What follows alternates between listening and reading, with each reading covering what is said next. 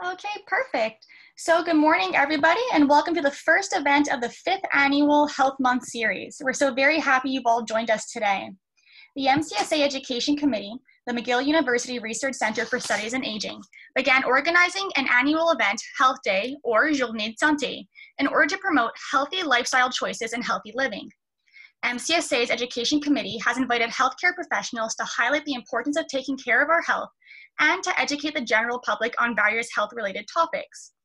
The MCSA Education Committee, which was founded in 1996, has three main objectives: identifying the education needs of healthcare providers, seniors, caregivers, and the public, and to develop responses to meet some of those needs; to enhance the positive image of the aging process by addressing stereotypes and myths about aging; and finally, the dissemination of research on aging.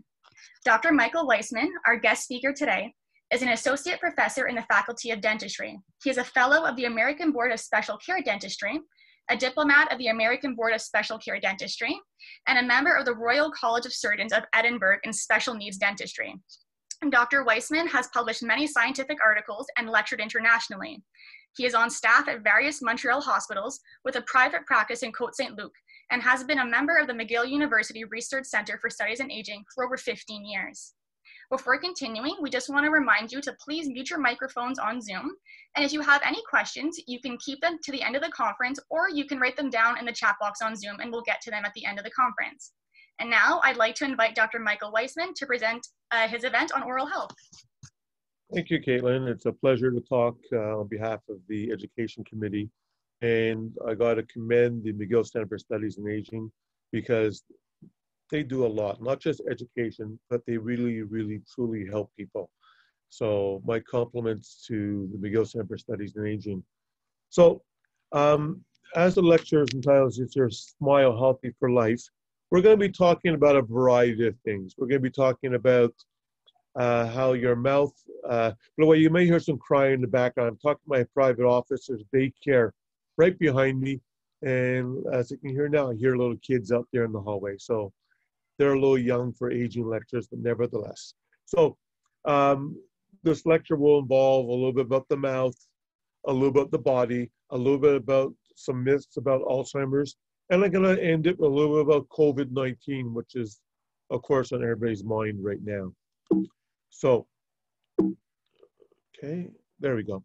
When I lecture to my McGill dental students about older folks and aging, what they really think is that anybody over 25, 30 is over the hill. So they think typically that anybody that is over 65 is definitely over the hill. They need surgeries constantly. They're bedridden. They need help to walk. They're in wheelchairs. And of course, they're close to death. But then I show them this slide here, motorcycle mama, as I call her, Clint here holding some Oscars. And I say aging does not mean a death sentence. It depends how you age and how you can make your life and aging a beautiful thing. And that you can learn a lot by taking the time to listen to your patient if they're a senior patient and listen to their life experiences. You truly gain a lot. I tell them to look at things two different ways. It isn't always one way. You got to see things through two different views when you're looking at the patient or the person in the dental chair. What we know in Canada, we happen to be a country of people that live long lives. We are growing longer and longer, aging are longer and longer, and we will say seeing patients in the late 80s is not uncommon nowadays. And of course, a lot of them are keeping their teeth. Why are we living longer? Excuse me. The reason why we're living longer is because of advancements, first of all, in medical advancements. We have better medications, better surgical procedures, better diagnostic procedures, so we can help recognize changes as seen in this slide here. The change, for instance, of myocardial infarction decreased about 70% from 79 to 2002. This clearly shows that, excuse me, with increased medical knowledge, we're able to correct problems and treat the patients effectively. But not every two people, not every two organs or systems or cells age at the same rate. We got variability in our body systems. Excuse me. This is Dr. Robert Weiner.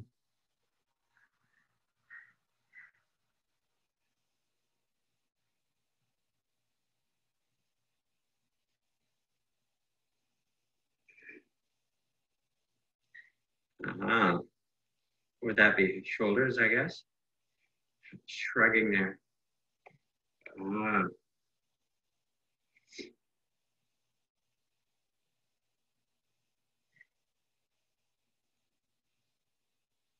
That's excellent. Those are good exercises.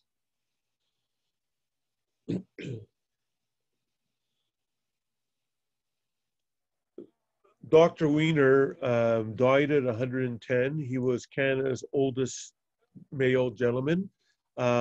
He also founded the Jewish General Dental Clinic, finding a way to help treat people who couldn't afford dental care. Dr. Robert Weiner was an oral surgeon. His brother died at 108, and at a point in time, they were the two oldest brothers in the world. So you can see in this case here where we may all age at different levels. He was totally cognitive. He used to go on a stationary bicycle and go about 5K a day. He had the walkers you saw in the previous slide, but was only used just for balances when he was taking the long walk. Let's talk about another old person, Otzi the Iceman. Otzi was found by two hikers in the Austrian-Italian Alps, and he's believed to be 5,300 years old and the oldest frozen mummy. His age at death was estimated at being 40 years of age. And you can see here, this was a reconstructed look, what they think he may have looked like prior to his death. Research in Italy, first of all, they thought that maybe he got caught in a snowstorm and died, but they found hop hornbeam pollen in his intestine, which only grows in the spring. So we know that he didn't die in the wintertime, but they did find an arrowhead in his shoulder. So they believe he was attacked and died from his injuries in the Alps. Interesting oral findings. Back in the time, the Neolithic change in diet, we stopped being nomadic individuals foraging for food, and we started doing our own planting and growing food, which led to a higher carbohydrate diet. When you go and you make breads and stuff, especially the ancient method of grinding, using the stone grinders to grind your flour, often small pieces of the stone actually went into the flour, and that often led to wear of the teeth. And in this case here, Otzi also had advanced gum disease and cavities, which caused death of his teeth, and he had abscesses. So he lived a rather painful existence volume here with chronic dental pain. So let's see how we know that the mouth has been linked to a variety of systemic conditions, including pregnancy problems, type 2 diabetes, heart disease, and strokes. And we believe that, you know, the old song about the hip bone's connected to the leg bone and so on. Well, the mouth is connected to a variety of parts of the body as well. Why is the mouth such a beautiful environment for bacteria and bugs to grow? Because it's often a dark environment. We keep our lips closed. It's got a beautiful, rich blood supply, very moist and nice and warm. So in general, we know that we have over 500 microorganisms that grow in dental plaque, and only a few of these are implicated in gum disease and cavities. Some of them are your natural bugs, which help protect yourself, but some of them can cause problems. When we look at the mouth, this is a tooth over here with tartar, these are the gums. We used to think that the bacteria that cause gum disease and all that was just located right here around the sulcus, which is where the gums and the teeth meet. But we now, bacteria will travel into the blood system around the gums here and travel to distant parts of the body. What the body does when it sees this bacteria, it produces white blood cells and produces a whole host of inflammatory products to try to fight the invaders, which are good stuff, bad stuff. Unfortunately, our body produces products which are double-edged swords. So they're trying to fight the invaders, but they could have detrimental effects on our own body. So let's talk about heart disease, the whole tooth. It is believed that the inflammation caused by the gum disease, the inflammatory products, actually can travel within the heart vessels and lead to atherosclerosis of the vessels. And bacteria have been found in the lining of the bacteria of the vascular walls here, lining heart. And we know that it could be due to an inflammatory product in the mouth. So we're saying that these things here will go and cause the inflammation, and eventually you get the plaque progression, which leads to the clotting and the occlusion of the vessels, as well as small parts of this can fly off and cause a stroke, okay? Leading to major morbidity and mortality.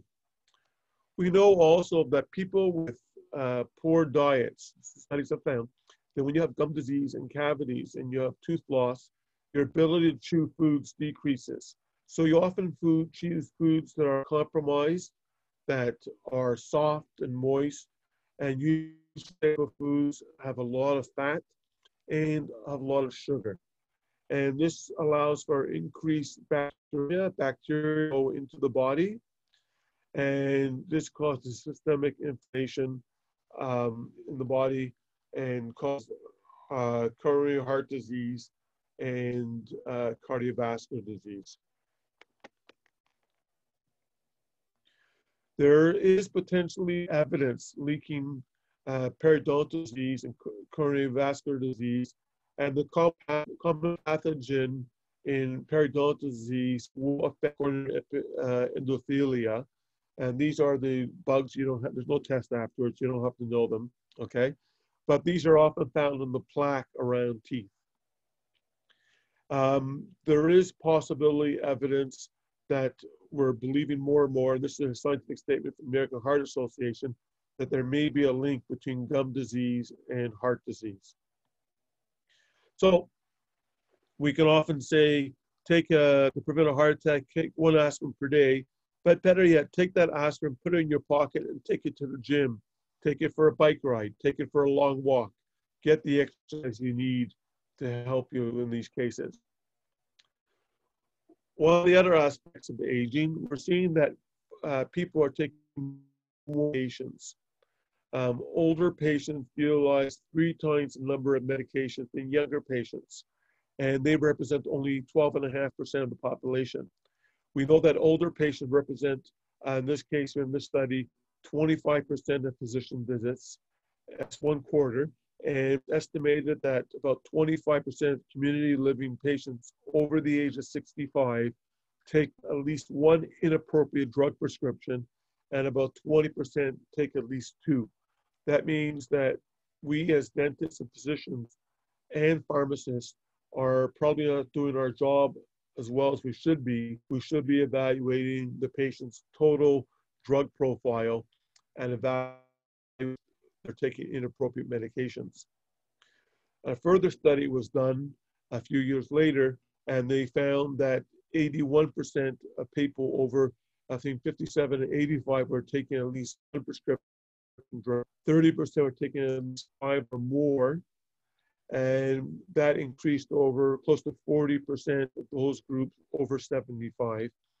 And of that, about 50% are taking at least 1 over-the-counter medication. So all that comes to cause problems. So one of the problems we have is medication. people aren't the medication correctly, they're altering it themselves, or they just don't know how to take their medication properly. Well, sometimes doctors make mistakes. Anna, you need to try twice as hard to fix them. You're using your inhaler? All the time. Go through one a week. You sure you're using it right? Do I look like an idiot? No. Why don't you show me how your inhaler works?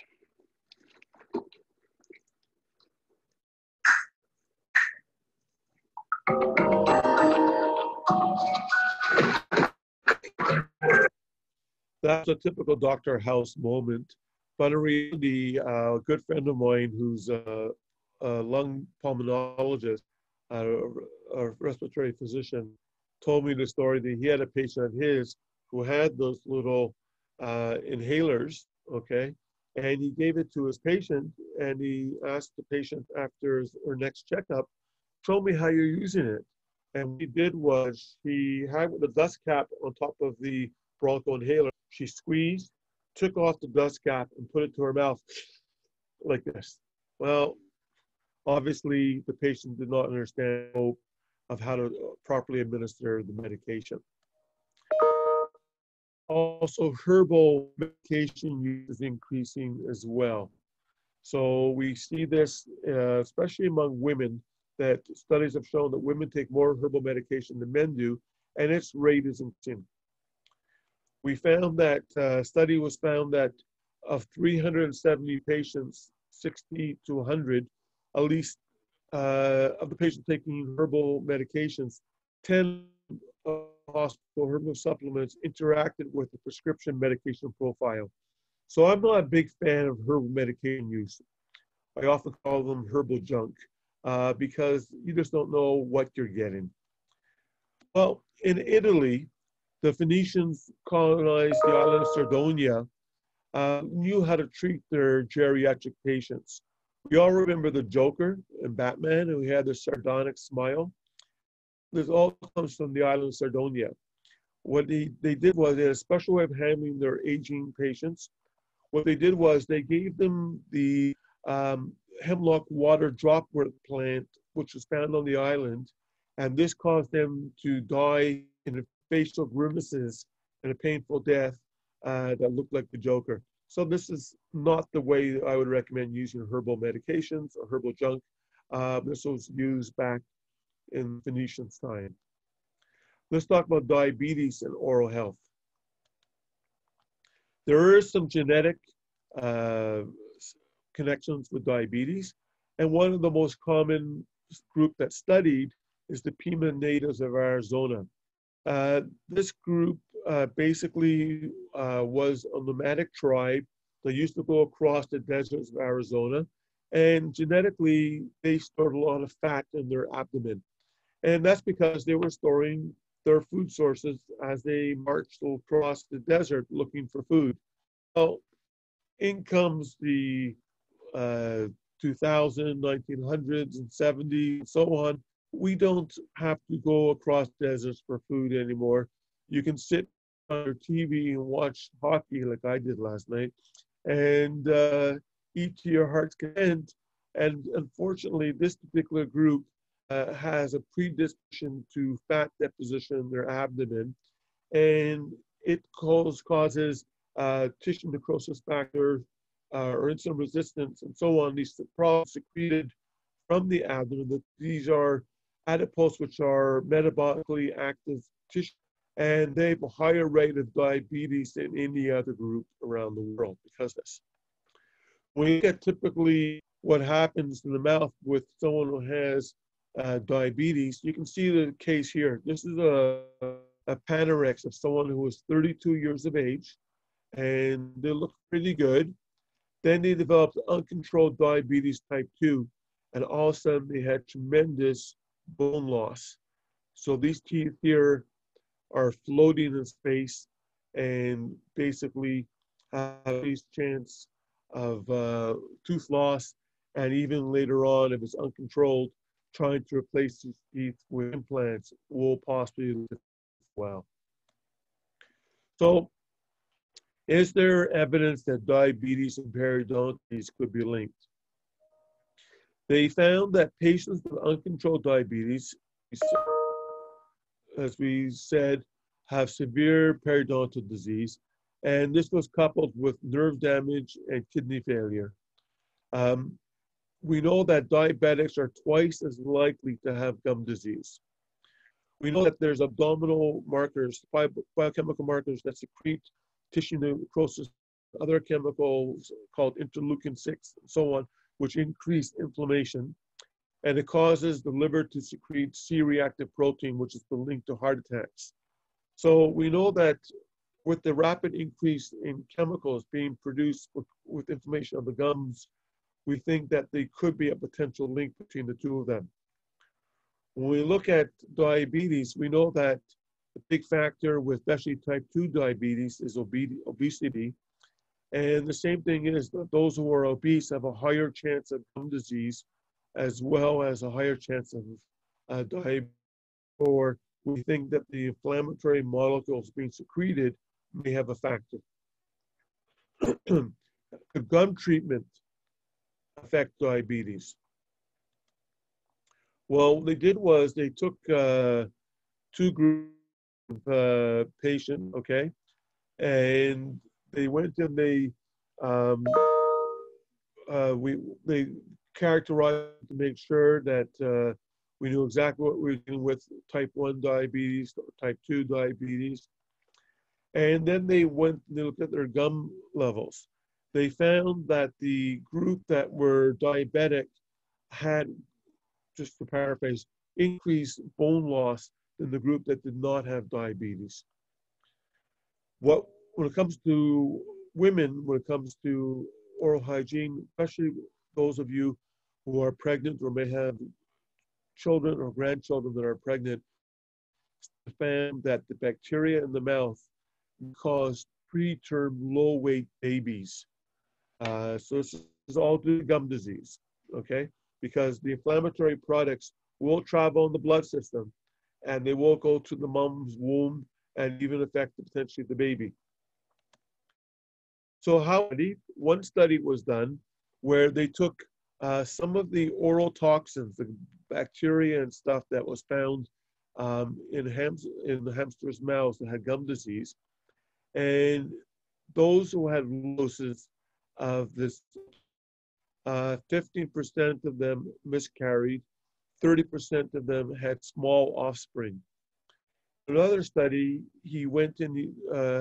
Stephen went and gave them higher doses of the oral bacteria toxins, and 100% of them miscarried.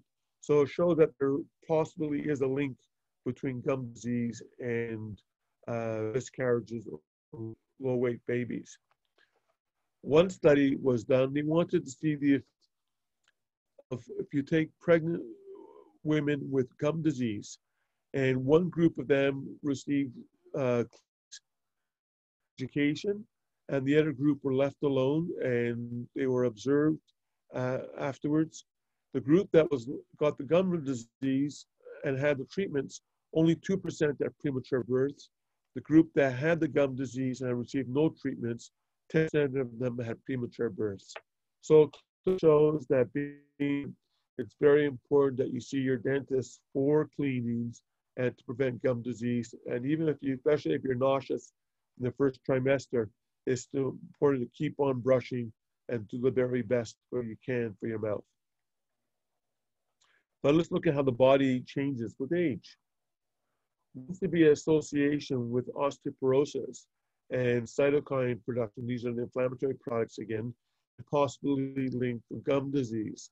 And that's because we know that gum disease leads to destruction of the bone of the jaw. It's hypothesized that there could be a link between the osteoporosis and disease as well. Another problem is that we have patients who are elderly, who could be even an ICU patients or patients who aren't getting proper care. The bacteria in the mouth could go into the lungs and lead to aspiration pneumonia. This is a major cause of death in the elderly in long-term care settings because the bacteria will go cause a pneumonia in these patients' lungs. When we look at rheumatoid arthritis and gum disease, we see that both of them are very similar. Both linked with bone destruction. They're both linked with these inflammatory products, okay?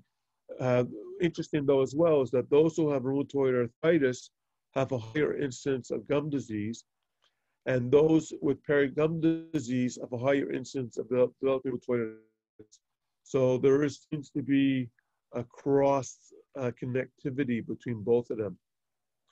So let's talk about Alzheimer's disease. And often this is often a topic that we all worry about. This is a slide by a colleague of mine, Linda Neeson. She's a dentist, and this is one of her textbooks on geriatric dentistry. And the slide's a little scary because it looks like the population is going to balloon with Alzheimer's. The incidence will increase dramatically. She's partially correct. The reason why we're seeing more and more Alzheimer's patients is because we, the baby boomers, are going into the aging cohort. And as we go through that aging cohort, we are increasing our chances of a whole bunch of problems, including Alzheimer's disease. What is the prevalence of Alzheimer's disease? We know the number of people doubles after the age, every 5 years after the age of 65. 4% of the population have it over 75, and 60% of the population over 85. 32% over 90. So what does that mean when you reach 90? It means that 68% of you will not have Alzheimer's disease. You may have other problems, and other dementia, but there's to get Alzheimer's disease automatically with aging. How can we prevent and cure Alzheimer's disease? Well, once I tell you, I gotta maybe erase all your computers and so on, because we don't want the pharmaceutical industries to know these secrets. I'm just joking, of course. We all know about Adam and Eve. What was they ate in the Garden of Eden? You're all yelling apple, perhaps. Well, apples, we believe, did not grow in the East. That's where we believe the Garden of Eden was. But we believe the pomegranate grew in the Middle East. And because of that, we believe that was the forbidden fruit. But a company that makes palm juice that you may buy this at Costco, you got to take a mortgage out before you. They believe that this juice was the best juice, best thing to slice bread, cheap death, super palm, medical palm. And of course, the medical journal National Examiner clearly showed that this miracle fruit beats cancer and heart disease. Well, they say that palm is a wonderful product. You can almost use it IV. They did a study, I looked at it, where they went and they took pregnant rats, and one group of the rats were given pomegranate juice, the other group was given regular water.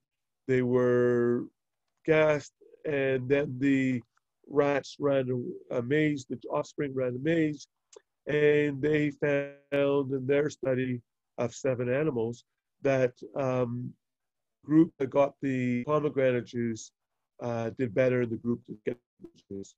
This study is flawed in a million ways, okay? There's not enough sufficient numbers, et cetera, et cetera.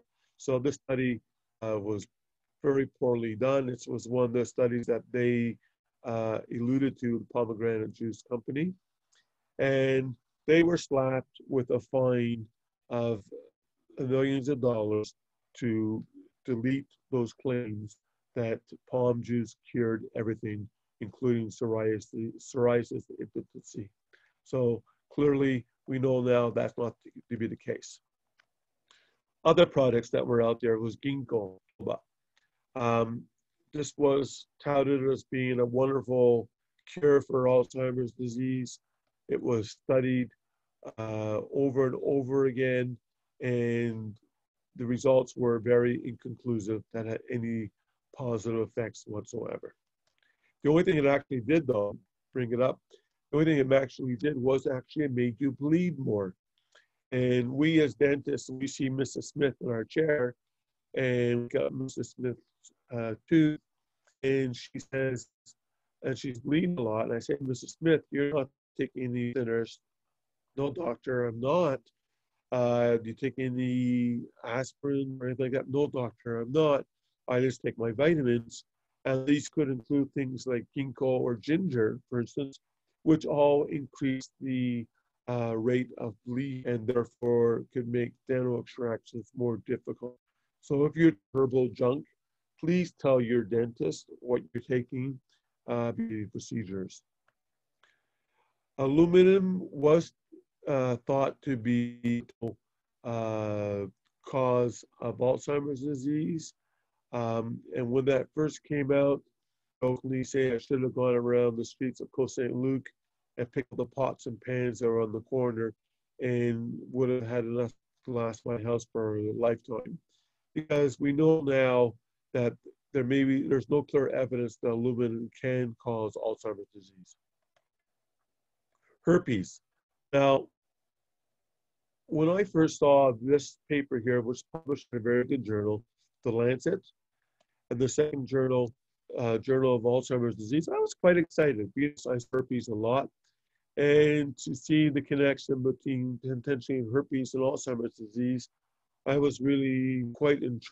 Well, I brought this question up to the gentleman, the doctor who's the head of the Alzheimer's division of McGill Center for Studies in Aging, Dr. Serge Gauthier. And Serge and Drew Poirier actually looked at that question.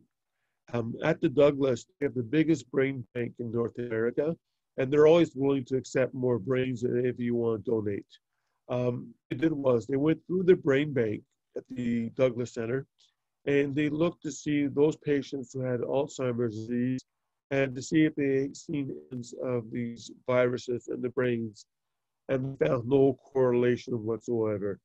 So even though the two previous papers did, I'm biased. I know Dr. Gauthier and Dr. Poirier well, so I have to go along with them. That's being biased, but that's what I believe. There may be a connection, though, again, between gum disease and Alzheimer's disease, because they talked about the pathogen products causing microglial activation, inflammatory mediators entering the blood system, crossing the blood-brain barrier, which gets very porous as we get older, leading to beta amyloid production, plaque formation, neurofibrillary tangles, and increased vascular changes, all can lead to Alzheimer's diseases and other dementias. So there may be a link between gum disease and dementia. Antibiotics, we know that there was increased amount of chlamydia species found in the brains of some patients, and these were found to be the tetracycline, as well as tetracycline may also the beta amyloid production in the brain. Now, the problem with that is that we can't give patients long-term antibiotics forever.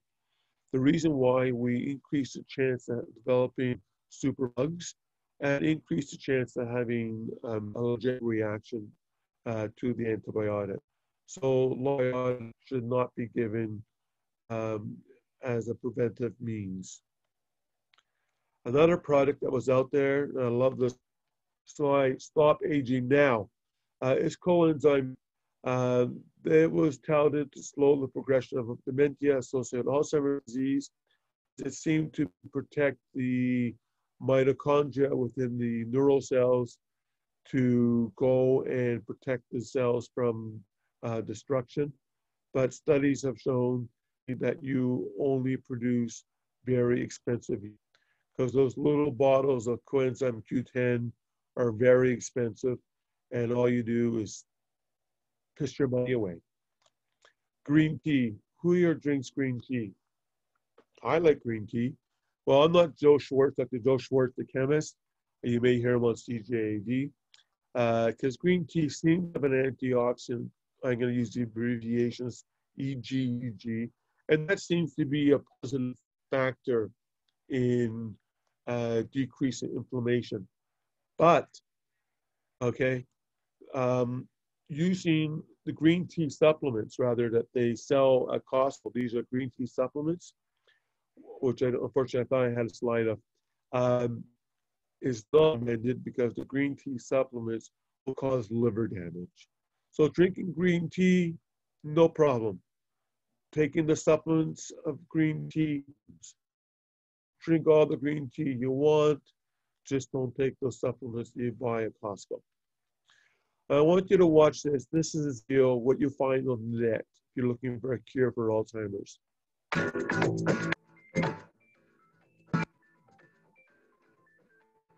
Old age can sometimes cause dementia, True. which is the inability of the brain to function properly.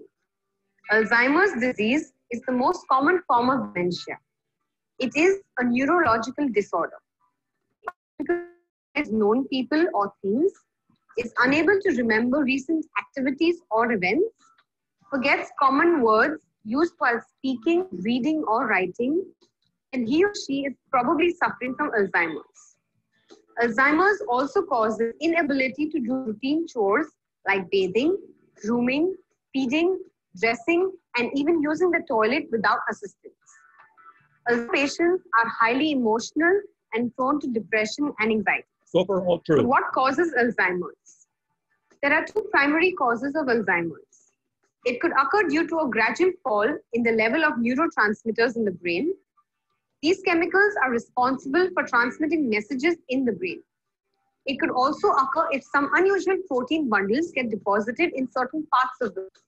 This causes a loss of connection between the brain cells.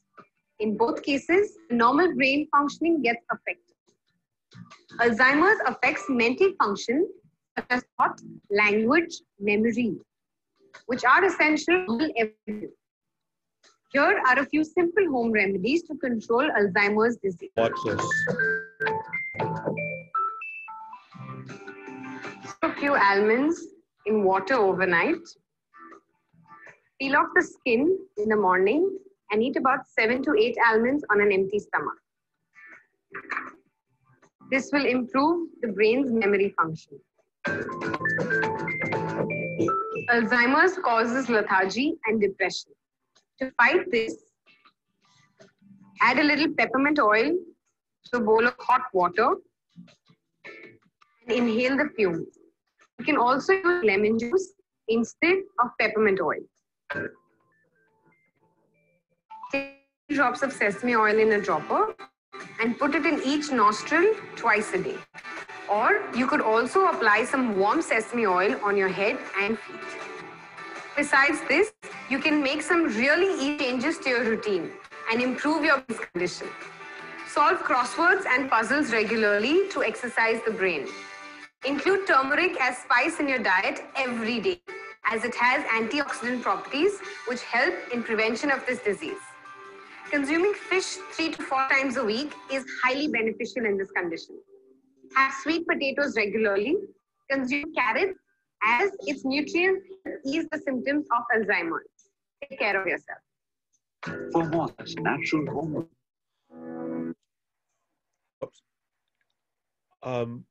So basically a good part of that was true. The only thing is, I would say, if you have taken care of some dementia, don't stop the medication prescribed by the neurologist or the geriatrician or your family doc. Eating, rubbing sesame seed oil over your feet and forehead won't hurt you. It won't help you, but it won't hurt you. And if it makes you feel comfortable, use it, okay? Turmeric acid has been found once to be effective in preventing Alzheimer's disease. The next thing I want to show you is this next movie video. It's about a pediatrician whose husband was diagnosed with Alzheimer's disease, and she believed that coconut oil was the magic bullet to help her. Now, there are many flaws in the study. We're going to talk about it. Look at it. You tell me if you think she's been cured.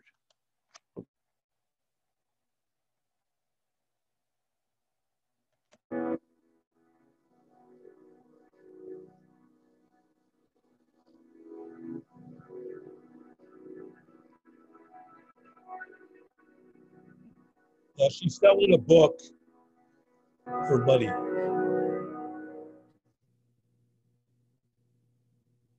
So I started researching ketones across the name of Dr. Richard Veach, Right. who's at the NIH in Maryland. And ketones are the end product that you, first of all, you have the coconut. Part of that is 60% is medium chain triglycerides, and they're transformed by the liver, is it? By the liver. By the liver into ketone bodies, which provide the fuel for the brain cell. Right.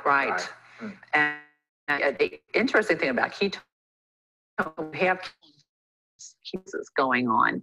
It increases circulation to the brain. So you're getting both. So you're getting even more. In order to save time, I'm going to skip that. She tells her money, she's making money on her book. There was a study I looked online to see, is there any potential coconut juice, okay? And they involve using 10 rats. They believe that when you remove ovaries of the rats, you induce Alzheimer's disease. So in one group, they did nothing, that was controlled. One group, they removed the ovaries to induce dementia. The other group, they removed the ovaries, gave them estrogen. And the other group, they removed the ovaries and gave them young coconut juice. And they found in their studies that those who removed and received the estrogen or coconut oil juice did better than those who did not, okay? So they believe that coconut oil contains sterols, which are similar to cholesterol and can be converted to estrogen to protect the brain. Well, we know studies have found that estrogen therapy is not an effective way to prevent Alzheimer's disease in humans. Maybe in rats, but not in humans. We know that there's an increased chance potentially of coronary heart disease with estrogen and progesterone supplementation. There also is an increased chance of cancer development with the group as well. So before we start using these products to cure things, we got to look at the data in humans. Another problem with that study was that they used rats they're called Walmart rats. These were real cheap rats. Unlike when we're doing proper Alzheimer's research, we're using genetically bred mice that have pre-selection produced lesions in their brains, and we can do proper studies using these mice, which are much more expensive than the Walmart brand mice, which they use in their studies. So how can we cheat death and gain immortality? Well, we all heard of David Copperfield. He made planes disappear, a Statue of Liberty disappear. Well, he bought in the Caribbean an island where he believes he found the fountain of youth. And you can go to that island and go into the fountain of youth, but it will cost you a few dollars. He charges $50,000 per night to stay on his island, and he believes you have to stay minimum a week to 2 weeks to really benefit from the cure. So his magic, I believe, is taking your money tree and making it die. So there's all people out there with all sorts of false claims. You gotta use your head when you're evaluating this. So how do we provide oral care to someone who has dementia? Well, often we can use a bunch of different techniques to try to teach them to brush their teeth. One is, by the way, in the slide, we're using a high level flow, right? One is task breakdown. You tell the person who has dementia, open the toothpaste tube, to put it on there, to brush here, brush there. So you break it down to small little tasks. If you tell someone in a big long sentence how to take care of their teeth, using fast technique and ball circles of the gums and break up, and don't forget you biting surface occlusively, what you're talking about. So task breakdown. Another technique is bridging, where the patient holds the object in their hand, and a little light bulb goes on, and they see it, and all of a sudden they start to know what it's for, and they start to brush. Another technique is called chaining, where you start the behavior and then the person takes over. Okay, where you, again, the preserves ability of the patient, independence, but of course you have to go and model the behavior. And then finally, just like we do with our children, there's hand over hand technique as well to help with our patients. Sometimes we have to use prevention techniques, okay? When I'm in the dental chair, we can give the guys the dolls and the girls the gears to give them something to keep their hands busy. In reality, what I do when I'm doing dental care, I often give the patient a roll of paper towels, and we tell them hold those paper towels really tight because we don't want them to fall on the floor. We don't want them to get dirty. And they hold it really tight. And by doing that, I don't get whacked by the patient if they're going to react. So how do we suggest oral care for these patients? I recommend often a power brush for these patients. Of that, I personally like the Oral-B brush better, okay? But you can also modify brushes as well. If they have hard time to grasp things, you could modify it, put in a ball, put in a bicycle grip, wrap it in foil. This brush here by Butler, unfortunately they stopped making it, called Shape It, where you took the handle and you could mold it to the hand of the patient.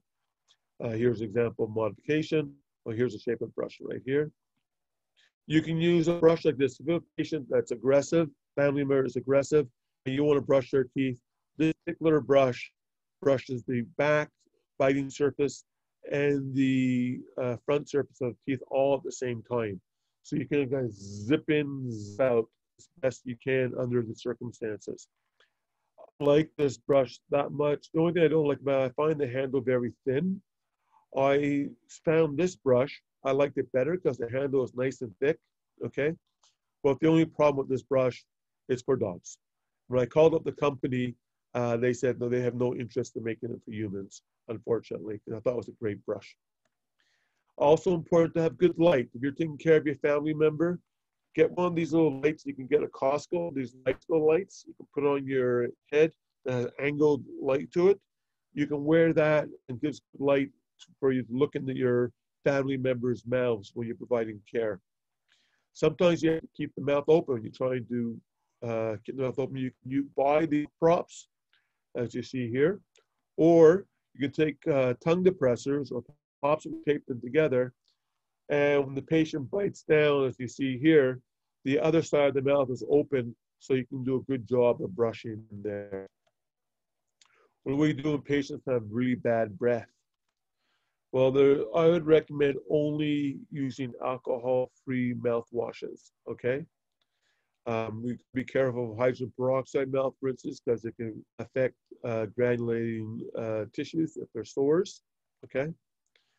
You can mix a teaspoon of salt and baking soda, and so on. When we see the patients, sorry, that should be up there to a T. Don't yell at your family members, okay? If they're hard of hearing, for instance. Give positive reinforcement all times. If they're hearing impaired, make sure they have their hearing aids on, okay? If you're wearing a mask, I know it's COVID time, remove your mask so they can look at your lips. If they're vision impaired, make sure they're wearing their glasses. No matter how good or how bad a job your loved one or is doing, make it a positive reinforcement at all times, okay? Always tell, show, and to explain to your family member or patient what you're going to do. Try to treat the patient in the familiar surroundings. This another topic we're going to talk about is hip joints and prosthetic joints. Everybody see the joint in this patient's mouth?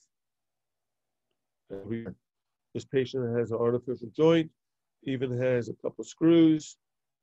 Oh, what else is? Oh yeah, this is this patient has a PEG stomach tube. It's being fed through a stomach tube right there. Oh, you see this? Oh yeah, that happens to be a 5-unit bridge. This patient swallowed their bridge and went through stomach, the small bowel, to reach here, which is the end of the small bowel, the start of the large bowel, which goes like this. And it was stuck there. This is that bridge. And they talked about how they can get that bridge out. They thought about maybe going to a colonoscopy, going up there, up and around, grabbing it, and then going back around without tearing anything as they pulled this bridge through. And no, they decided not to. They then tried giving the patient lots of fluids through the stomach, hoping that water will go down through the small bowel, go through all that small bowel to reach the bin and wash it out. No, it didn't work. The patient stayed there forever. Patient died with it with no pain. However, this Dental Association, the Canadian Orthopedic Association, the Association of Medical Microbiologists and Infectious Disease Group all said the following thing, that patients who have total hip replacements or total knee replacements do not require antibiotics prior to dental care, okay? Unless they are very immunely compromised or have had many failures before of their hips and joints. Maybe then we provide antibiotics. But giving long-term antibiotics, as I said before, just to the patient. Let's quickly talk about COVID. That's on everybody's topic. This is, I gave a lecture to dentists back, and this was the slide. This is from the Johns Hopkins University. They have this growing map of COVID in the world. Back then, US was still leading the world. We had a lot of the European countries after that. And you can see Canada had some as well. This is what it looked as of last night.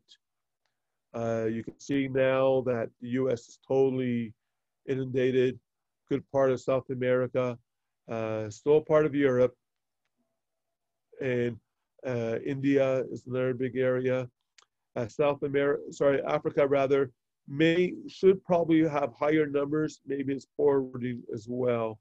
But if you look at now the list of countries that are leading the world, US, of course, is still leading the world, but now we have our highly populated countries, US, Brazil, who don't believe that COVID-19 exists, of course, India and Russia, followed by the South American countries. Then we get to South Africa and so on. The global death has climbed from back then in May, which was 239,000 to yes, 66,000. It's definitely growing of death rate.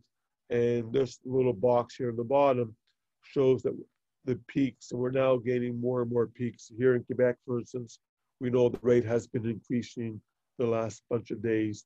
And it's scary because kids are going back to school now, and a second wave, in my opinion, is inevitable. So we ask patients to come to dentists. If they've been near COVID patients, we check their temperatures, which may not be really an effective means of screening for patients because some patients may have taken, for instance, a Tylenol before coming to the dental office, or the asymptomatic COVID positive patients. Those are ones who are shedding the virus and are displaying no symptomology whatsoever, are the big problems. So in our dental offices today, we go and we're making our waiting rooms virtual as much as we can. We move all the toys, all the magazines, all the chairs are staggered by 2 meters. We're asking patients to wait in their cars as long as possible. We have plexiglass in front of our front desk. We're worried about the aerosols from the hand pieces, from the scaling ultrasonic devices. So we have now air rubbers in our rooms now that go down to 0.1 micron to have a UVC filter as well. Very expensive machines. And we wear gowns now on top of our treatment of our patients because we know that an infected patient we can spread it through aerosols coming from our dental treatments or someone else being infected, or it can land on surfaces and then the next patient could pick it up. And that is why the dentists at Quebec, dentists in Canada, are really proactive in preventing COVID. So it's not, one should not be scared of going to your dentist, because in my opinion, we are taking all the precautions necessary to protect you and your family. So we come a long way, baby, from the days of a chair like that to how we look like now in our dental operatories. So we all wear N95 or equivalent masks. We wear waterproof gowns. We wear hair covers, face shields, safety glasses, gloves. Our rooms, I said, are all cleaned. We're giving our patients a rinse to help inactivate the virus inside the mouth. And we don't like the peroxide you can buy at the pharmacy because it tastes that great. And we all know that even though we're inactivating the virus temporarily in the mouth, if they have it in their lung, they're going to repopulate the mouth in no time, okay? So talk end with some facts and myths. Hot peppers in your food cure or prevent COVID-19. Exposing yourself to the sun or UV light, high temperatures will not prevent COVID-19 or cure it. 19 is not spread via the mobile system 5G network, which is one of the conspiracy people talking about. That is a non-fact. Drinking methanol, ethanol, or bleach, even though some people may tell you it works, does not prevent or cure COVID-19, and of course can be extremely dangerous. Garlic will not cure COVID-19. The only benefit of garlic might be that it might keep people more than 3 feet away from you, 6 feet away from you. So that may be a good prevention aid for coronavirus. I'm going to end it in a second with this cute video. I want you to watch it. So we all got to laugh in these days. Here we go.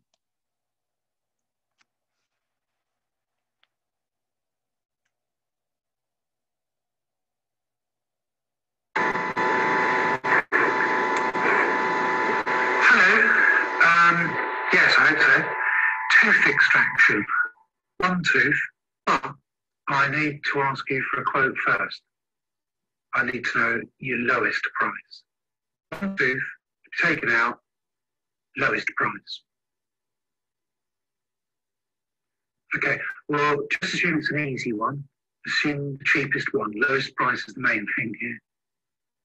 1,600. Okay. Does that include a nurse assisting you? Right, well, how about if we leave out the nurse and just tag it in on the end of someone else's appointment? How much would that be? That's more than I thought it would be. Well, why so much? An hour of your time. Okay, well, I understand that because you gently remove the tooth, that it takes a long time, but price is an important thing. Yes, don't worry about gently removing the tooth or anything. How much for a quick 10-minute get it out extraction? 900, still too high. Does that include pre-injections, those little jabs you give that just numb up the gun before the main injection? Yeah? Okay, well, what if you leave those out? Yeah. No, well, I understand it will be much more painful, but price is the more important thing here. What's your lowest price without the pre-injection?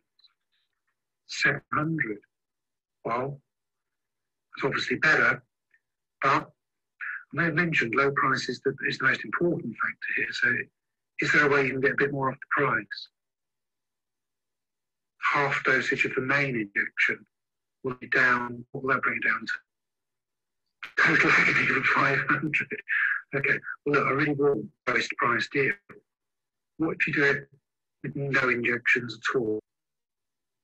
Yeah, I know it will be absolutely agonizingly, excruciatingly painful, but I really mean it when I say lowest is the priority here. Okay, all right, I'll hold.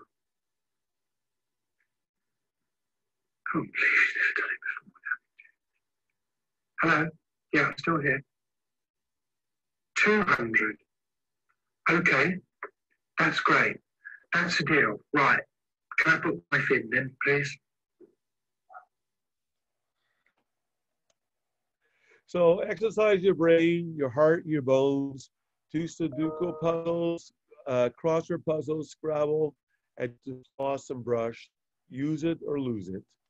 Thank you very much. I've talked enough. It's your turn, and I turn the floor over to you to answer some of your questions.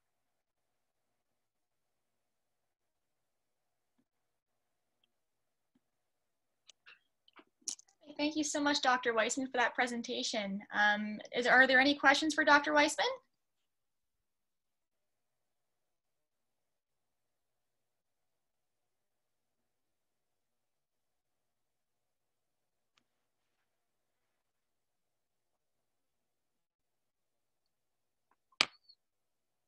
We'll just wait a minute.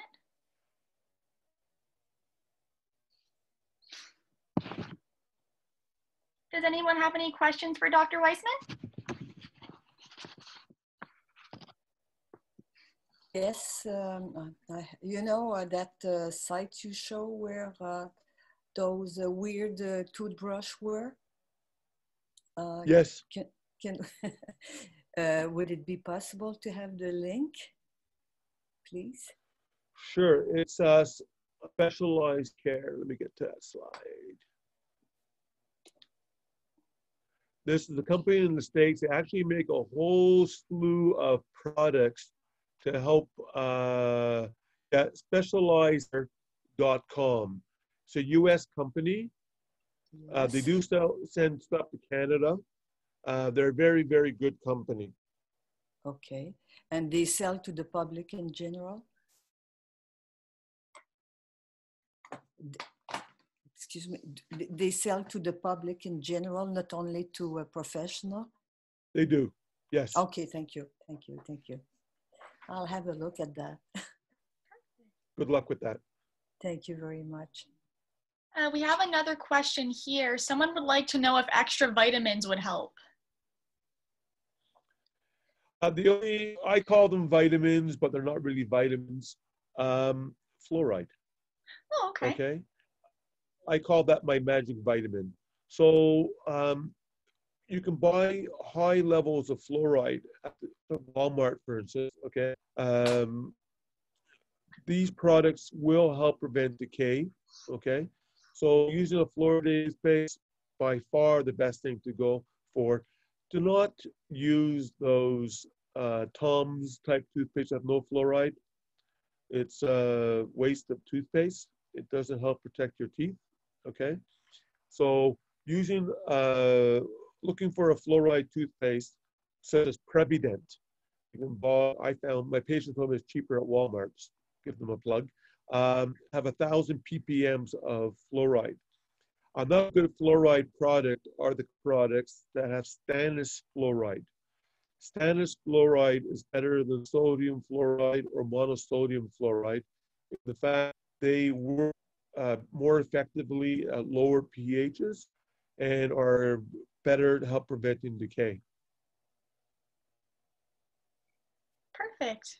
We have another question here. Someone would like to know if there's any evidence that root canals can cause problems over time. Obviously not. There are a bunch of these natural like dentists out there, or natural like people who believe that the product, the gutta perca, which is a rubber-like product that's put into the tooth after a root canal, will cause detrimental effects to the body. Studies have found that to be false. And root canals is the best way to save a tooth that unfortunately has got the onslaught of disease and the pulp chamber has been compromised. Perfect. And we have another question just in regards to the fluoride toothpaste. The best place to buy is like a regular drugstore, a Walmart, a Jean Coutu, or is there somewhere specific that they should be buying the toothpaste from? Well, just my patients reported to me that Walmart had the cheapest Prevident levels of, they have the highest level of fluoride. So go where your money will be stretched. If Walmart is the best place, head to Walmart. Perfect. Okay, so are there any other questions for Dr. Weissman? Does anybody have any questions about implants? I'll give it a minute.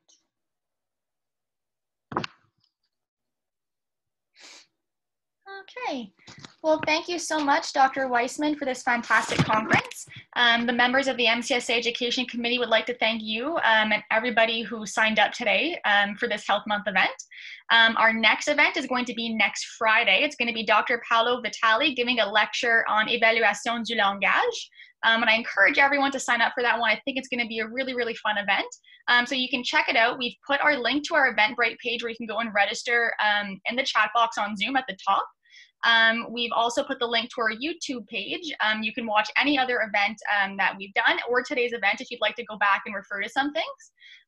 If you want any information about the center or if you'd like to make a donation, I've put the link to our website where you can read about what the center does or make a donation if you'd like.